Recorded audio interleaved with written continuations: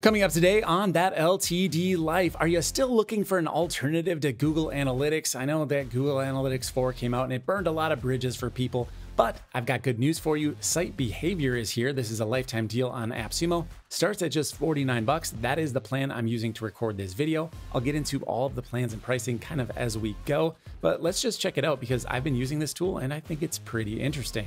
So I just put it on my website a little while ago, so you can see there's only 11 visitors here. This is called the dashboard, and I didn't have to do anything to configure this. I literally just added the tracking code and I get all of this useful information. So we get duration of visitors to the site, the bounce rate, how many pages they visit, whether they interact with certain fields. We've got the range of clicks, and you know what? I don't know what this is, but don't worry, there is little tooltips here. So a range of clicks is when a visitor clicks on part of the website more than 3 times within 1 second, it's considered as a rage click. Oh, I misread it, rage click. So no rage clicks, that's good. That means that people are not misinterpreting fields as something that they can click on. We've got our views over time here, a map of where people are coming from, the top countries, sources that have referred people, what browsers they're using, what on the site is being clicked. We also have the devices being used, and then an overall user navigational map. So step 1, here's where they entered the website. Step 2, here's what they did next. And step 3, they might have dropped off at this point or even on step 2. So really cool kind of left to right flow of the overall funnel of your website.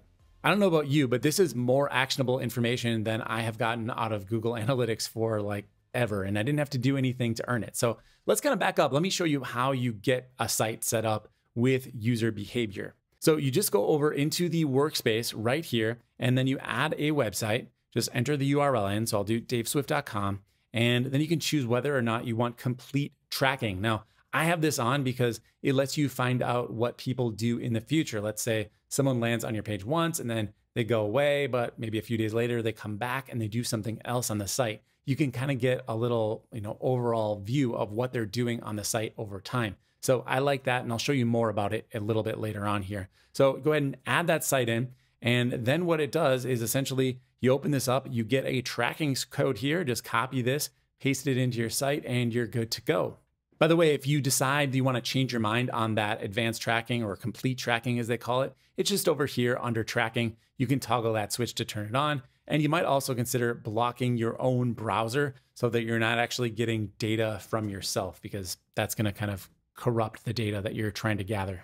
Okay, so you can see here, this is my workspace, and I've got 2 sites inside of my workspace. There's no limits on the number of sites you add to your workspace, but each LTD account gets 1 workspace, and then it's going to be billed based on how many site visitors you have. So you can see here on the plans and pricing, I'm on tier 1, which means you get 20,000 total site visitors per month for a one-time purchase of 49 bucks. If you need more site visitors, just go up to the next highest tier. You can go as high as 1 million visitors per month for just 600 bucks. So I think that's pretty reasonable. They're going to talk a little bit more about how this works and doesn't work for agencies in a moment. But first, let me show you some more of the cool features. So we saw the dashboard over here. The next option below it is called boards, and these are kind of like custom dashboards. So I've got one that I created here. You can see what it looks like. I just added 1 widget to it. So I can give this a name. I can move this widget around. I think I have to be in some kind of edit mode here. We'll go edit. And now I can move this widget around. I can add additional widgets. Really, I can track any metric that I want. So this is great, especially if you've got people you're reporting to and you want to show them the progress of the website. You can add in only the metrics that are important to you and maybe not get distracted with other things that are on the main dashboard. So to do this, we need to create a chart. So charts go on the board. That's kind of the overall workflow. So I'll create a chart here. You can do different chart types. We can do a count, we can do a series over time, we can do funnels. So like we saw before, how people entered the site and then eventually dropped off. You could create a customized funnel to see which people go from specific pages to the next if you wanted to showcase that. I'll just go under time series here and let's go ahead and create some criteria. So I'll go under filter, and then you can choose any of these parameters here. So let's say you wanted to find people that visited from a particular landing page, and then you just choose your exact URL or a URL that contains some type of query. So I'll do exact URL, and notice when I click on it, it actually realizes which pages people have already visited. So that's really nice. I can choose maybe my most popular pages here. So I'm going to choose That LTD Life as the landing page, and I'll hit apply right there. And now essentially I've got my chart ready to go. I could say That LTD Life category visits over time, and I can enter in a description here if I like. I'll create this chart, and then it's over here on the left. So I just need to add it to my board. So I'll just hit add to board, and then I can get my little chart here to see how many people have visited that page over time. Now, if I wanted to move this chart around, I can just click on those little handlebars and put it wherever I like. It's kind of up and down. The width of the board is not infinite as it kind of appears to be. So I can move it lower or higher, but it's going to keep things kind of concise. You can't put it like way down in the corner here. All right, so let's update this board and we can move on to the next section here. The next section actually is charts. So we could make our charts right here and just view that specific chart. So here's page views for a particular page of the website. And you can see, how many have visited, how many different users there were, and how that has changed over the last time period. So I'm filtering here by 30 days. I could do 24 hours. I haven't had the code on my site that long, so it's going to be the same information for all of these filters. The next option is replays, and this is really cool. So we can see all of the visitors on the website and the exact actions that they took. So this person right here looks like they landed on the homepage and then they went to the That LTD Life category. They were referred to it from YouTube. They're on the site for about 37 seconds and they're from Indonesia. They were on a mobile phone using the Chrome browser. Well, let's watch exactly what they did. So I hit play here and they're scrolling down the page. Looks like they're going to go all the way to the very bottom. Seeing all of our services. Not interested in those. And then eventually they see That LTD Life in the footer. And they're waiting. This is an 8-minute visit, and they eventually click on it and proceed to do something else, maybe just leave the tab open. But over here to the right, I can see how many times they clicked, how many times they rage clicked. I do like that term. If they entered any forms, any custom events they might have taken, and then an overall timeline of what they actually did. Now, what's even cooler is that this contact, even though I don't know their name, now has a unique identifier. So if in the future I want to find out what this visitor does, I'll be able to do so. And that is right down here under visitors. So I managed to find that exact same visitor. If I click on them here under visitors, I can see how many visits they've had, what URLs they've been to, maybe what referred them in terms of UTM parameters, what country they're from, and then I can have each individual session that they've had. I can click replay and watch it again. Now we get unlimited session replays. There's no sort of cap here in terms of storage space or anything. Unlimited session replays with every single tier. All right, so this is the visitor section, and you can just kind of scroll through and see what people are, you're getting an individual data point here, which is less useful in most cases because you don't typically make decisions based on the actions of one person. You want to make decisions based on the actions of the masses. But if you do want to see what the fringe cases are, what is tripping some people up, you'll be able to do that here under the individual visitors section. Now, where it's more helpful, again, is probably in those replays to see exactly what they did. But we can also see heat maps, which are going to be collections of places where people clicked on the page, as well as scrolling. So you can see how far down they scrolled on the page. Now, there is a problem with demonstrating this on the video in that it does not work if you're using Shopify or Cloudflare. I happen to be a Cloudflare user, and so I'm not going to be able to show you the heat maps, but they are working on a fix for this, so I hope they get it out soon. But essentially, here is the interface, right? So I could scroll through the page and I would see, those different color markings to indicate where people have clicked throughout the page, but it's just blank as it is right now. You could choose between clicks and scrolling down here. You could also sort between desktop and phone devices down there. And you don't have to just do it on the homepage. It works on every page of your website. So once again, it automatically populates with the pages that have already been visited. So if I want to check out the services page, I can do that. One thing you'll notice with heat maps is they take a long time to load. It's very, very slow to get that up, but it's, aggregating all that data and trying to draw it together into an image. So that makes sense, but it is a little bit frustrating.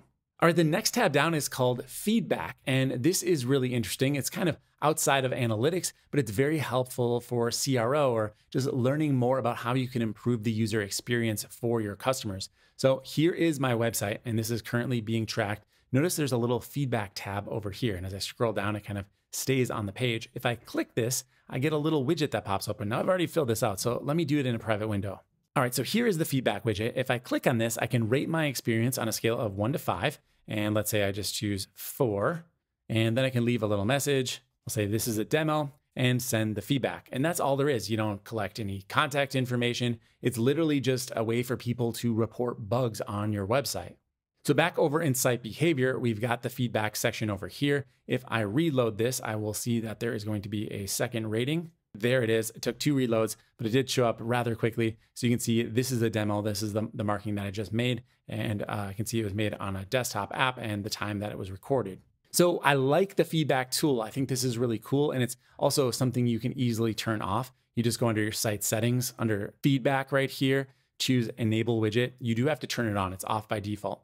The only issue I have with it is it would be very nice if they allowed you to turn this on maybe for specific pages, but there's no way to do that. It's just on or off. Everywhere the tracking code is going to fire, this will fire as well. And I don't really want it on the homepage. I'd like it to be more on things like online course pages or maybe blog posts. But yeah, I don't really want it on like the main sales pages. I mean, I guess it could be useful to report bugs, but it's also an extra design element and it might not work with your website. All right, so we already saw the visitors section. The events is very interesting as well. We can see individual events that are happening on the website.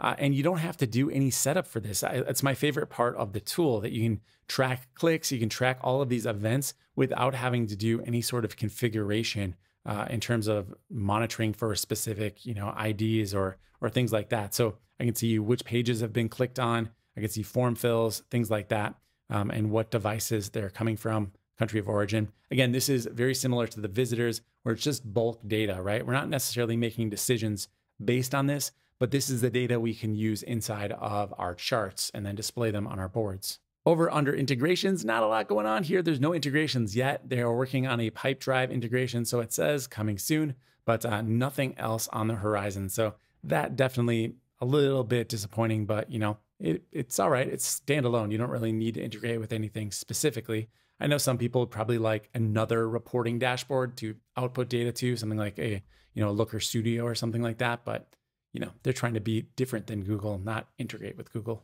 All right, so let's get down to some more of the specifics here. How does this all work? So I mentioned before, you get a workspace, you put the sites inside of the workspace. It's one workspace per AppSumo plan. So unfortunately, that means when you add teammates, they're gonna have access to all of the sites on your plan. Now, I will mention, we get unlimited teammates. It says unlimited team members. But remember, they're going to be able to see all of the other websites' data. So if you have a client, you want to add them to your workspace because you're maybe tracking their website for them, well, they'll be able to see all of the other websites, just not a real professional look. Now, I will say that when you add a user, you can set a role. So you can set like a member or admin as the different type of user. But unfortunately, you can't assign them to a specific website. I think it'd be very easy for them to add in another dropdown here to say, all right, choose the workspace and now choose the sites they have access to. They don't want to do that probably for monetary reasons. It would make maybe the site a little bit too friendly to agencies and it would take a lot more resources. However, I do think a lot of people would really enjoy that. A far less elegant but still viable alternative would be to make the main dashboard public and just allow you to create a share link so you could send it off to a client, or maybe make each individual board have a public link that you could share with a client so they could at least see the data, but they're not necessarily doing anything very heavy in terms of load on their servers. I think that would probably suit most people, but I know others are going to want to be able to pass protect the pages, and it just gets into a lot of nuance there. Overall, I think they're doing it right in terms of the billing. So they're letting us have unlimited websites and unlimited team members, but the limits they do put are on things like number of charts, number of heat maps, number of funnels. They keep the data for 6 years, which is a pretty long time. And we get that feedback widget. Now, everything else is based on site views. So unlimited sites, limited number of views. I like that because then it's actually charging you based on how much you're taxing their servers. If you're hitting their site 1 million times per month, you're obviously going to cost them a lot more money than if you have 10,000 sites that each get one visit. All right, so it's almost time for my final score. Before we do that, I want to ask you if you would please click the like button or consider leaving me a comment down below for the algorithm. Really helps the reach of this channel. Thank you so much to everybody who's helping the channel grow. I greatly appreciate it. All right, so on to my final score. I'm gonna give this one a 7.8. I like this tool a lot. I definitely would consider using this over something like Google Analytics.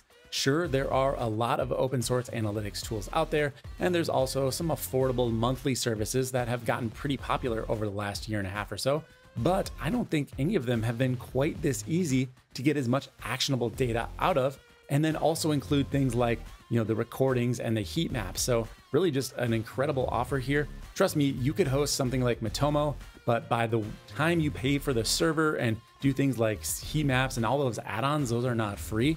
You're going to be spending a lot more than $600, especially not a one-off fee. It's going to be probably hundreds of dollars per month. Multiply that out over a year and you'll be wishing you had a lifetime deal. Like, yeah, Matomo is free if you host on your own server, but look at all the extensions. Like, you want heat maps and session recordings, that's $259 a year.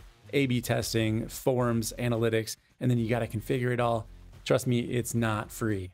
That's going to do it for this video. I hope you've enjoyed it. If you do want to pick up this tool or anything else over at AppSumo, consider clicking on my link in the description. That earns me a small commission and is what makes it possible for me to do these daily LTD reviews. All right, head over to clientamp.com, get signed up for the free email newsletter, check out the show notes for this video, and I'll see you in the next review.